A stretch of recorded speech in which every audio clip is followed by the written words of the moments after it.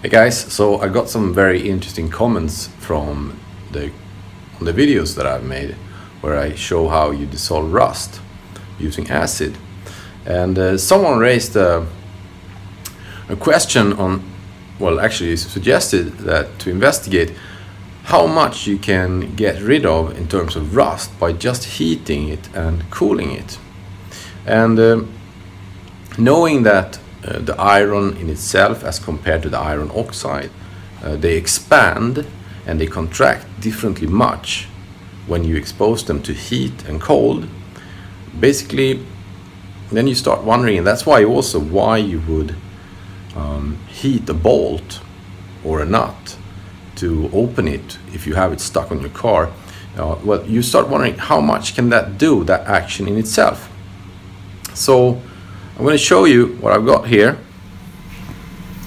I've got some of these railway nails that are covered with 1 millimeter of rust. And I also got a bolt sitting in a nut and it's completely rusted together. And now, to carry out this experiment, I got one of these Redmax super torches, and that's a propane torch connected with oxygen as well. So I can get the flame up, well, far above 1000 degrees Celsius. So I'm going to heat these ones up as much as we can, and then I'm going to quickly cool them down so that the rust basically will expand a certain amount and the iron another amount, and then they will contract different amounts, and we will see how much of the rust that will actually just fall off. And to be able to quickly cool them down after I heat them up, I have this bucket of water here where we have some protection on the bottom so it won't melt through the plastic. And I also have liquid nitrogen, which you can see down there on the bottom. Not that much, but it will be enough to immerse the top of one of these bolts or railway nails and get a very, very rapid cooling down to absolute zero almost. So we're going to start with this one, and as you can see, this one is covered with a lot of rust. Basically what I'm going to do is that I'm going to heat it from this side over to somewhere there where you can see that there's a big flake sitting, and then I will keep the rest up to here intact, so we can immerse this part down in cold water or liquid nitrogen to see how much that actually possibly shatters off. You can see over here that there's plenty of rust over here.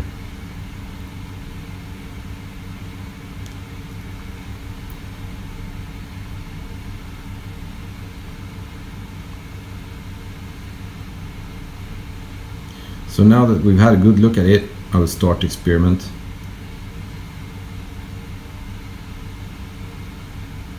And we can see how it changed. Hang on.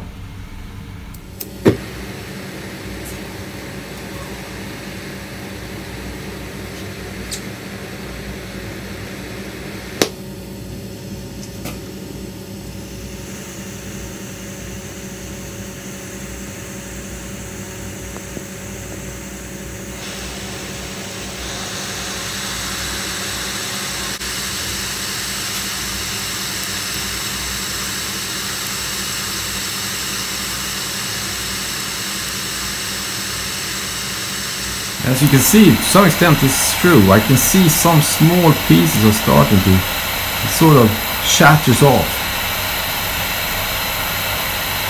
And we can see the rusty nail is now, well, it's far from glowing yet, but we're getting there.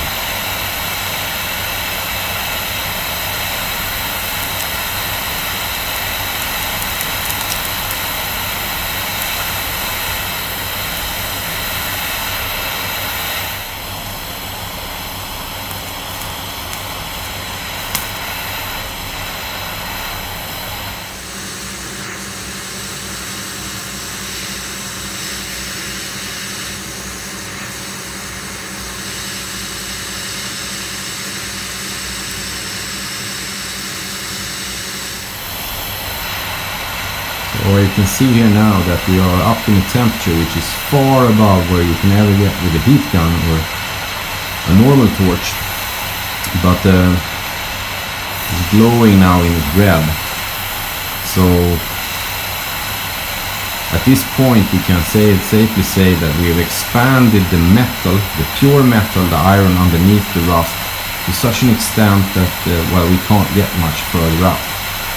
So if this is a case where you can actually shatter off rust by expanding the metal underneath, we won't have much rust left here now here on the top. It's difficult to say, you know, what's rust and what's not rust here when it's this color. And I'm just going to turn off the torch now. And we're going to immerse it in the cold water and see if the rust has shattered off.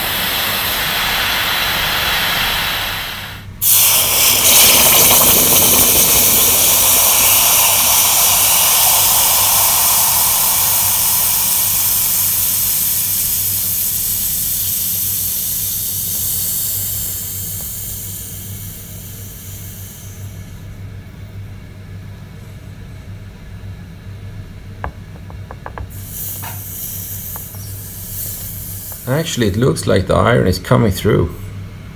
It seems as we've been able to remove the rust. I will bring it up. It's cooled down now. So let's put it next to one of the railway nails that haven't been exposed to the heat and cold.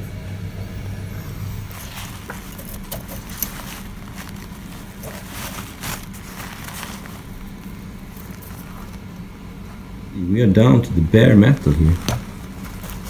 So the suggestion given one of these YouTube watchers is was pretty interesting. This to remove rust,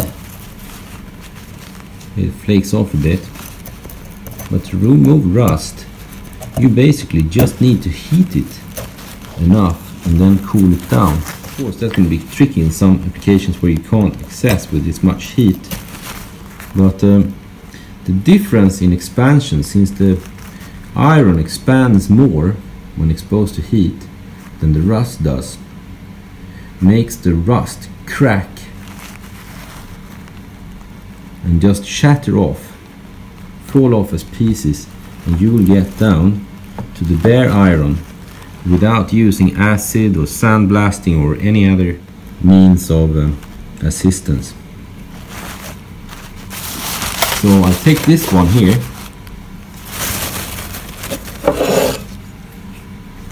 and I'll show you this one. So this is what it used to look like.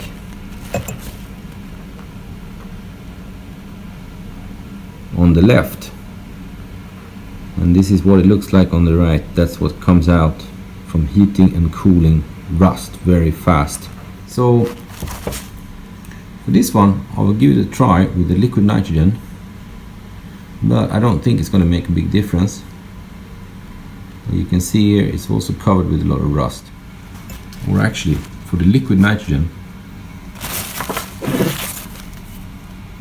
I'll use the bolt. So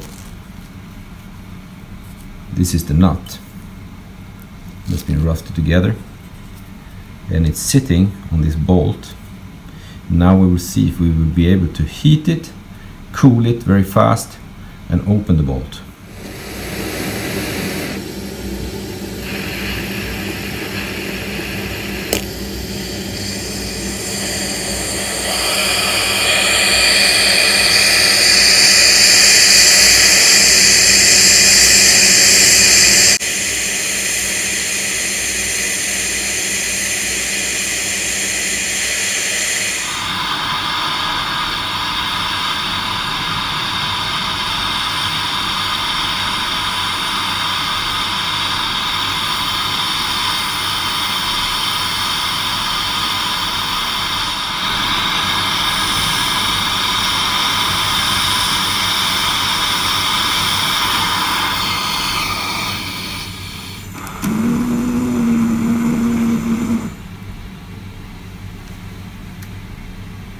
as you see, it's hot now. It's about 2000 Fahrenheit. And we're going to take it over and see if we can immerse this in the liquid nitrogen. So down there is pretty cold.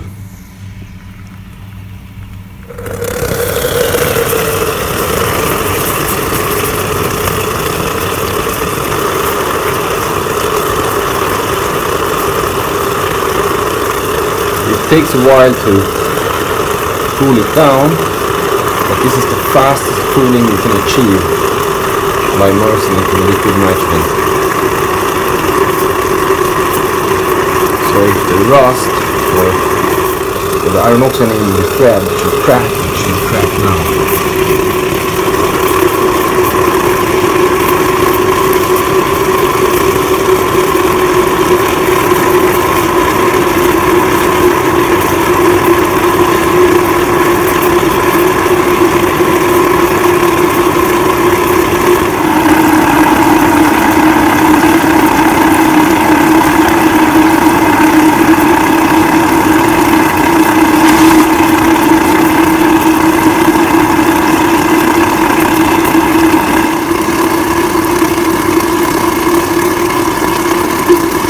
I'm running out of liquid nitrogen because it evaporates so fast, but I've held it down there immersed quite some time now. I'm going to transfer it into the bottle bath to cool it down the last couple of hundred minutes. This is how it looks now though. As you can see, all the rust is pretty much removed.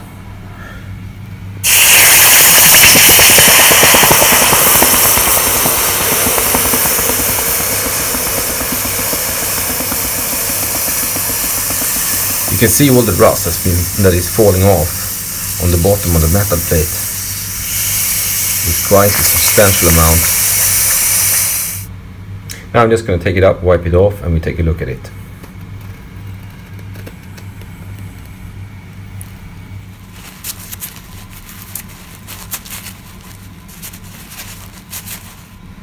Well, you see there's still a lot of rust inside, but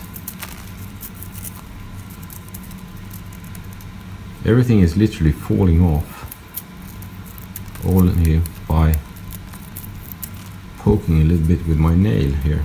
Well, this is definitely not a just unscrew story, although a lot of rust falls off when you heat it and cool it rapidly. You can see here the metal is clean from the outside, but you probably have to do this a couple of times, and this bolt is still stuck.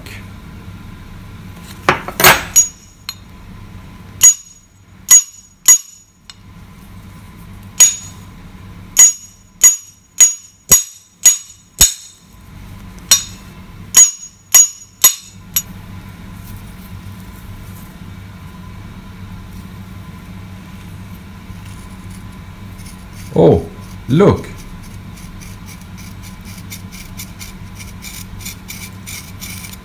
Wow, I'm surprised. I'm surprised.